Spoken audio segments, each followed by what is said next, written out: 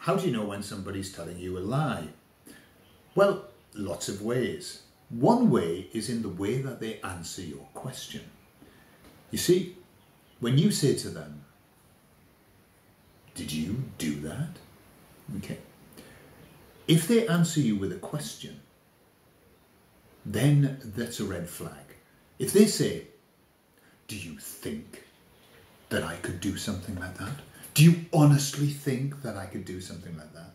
That's throwing a question back at you. They haven't answered your question. They're trying to make you feel bad about having asked them. It's called gaslighting.